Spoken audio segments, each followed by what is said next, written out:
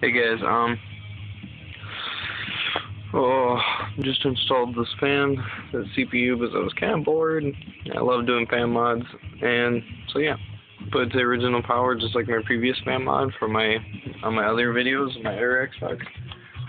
This only works on the old heat sinks, mostly because the new motherboards.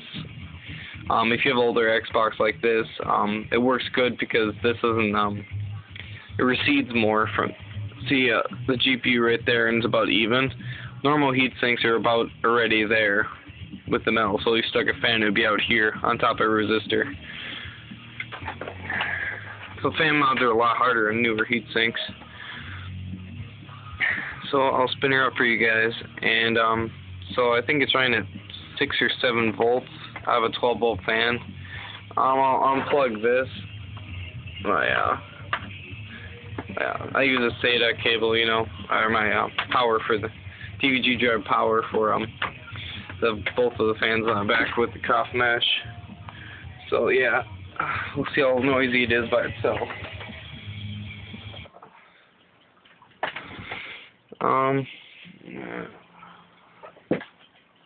Got a screwdriver, and we'll flip her on.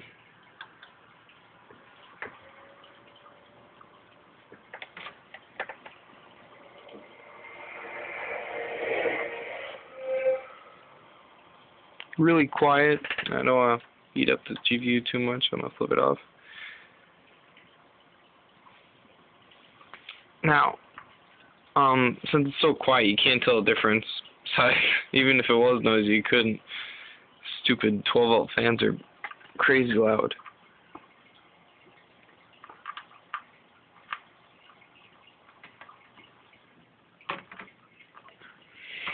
Alright, and this is what 12 volt fans plugged in. The ones on the rear.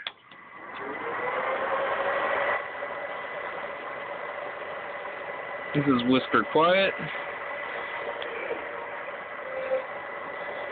Oh yeah, and I did X-Clamp fix yesterday, so it's got a metal washer and a plastic washer. Yeah, it's $5 on Amazon, big whoop.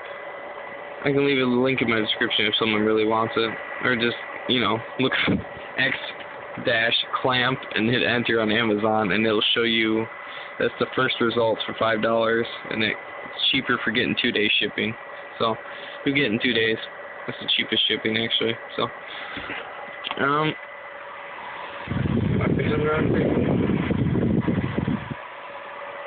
and so on. So I'll see you guys later. Thanks for watching.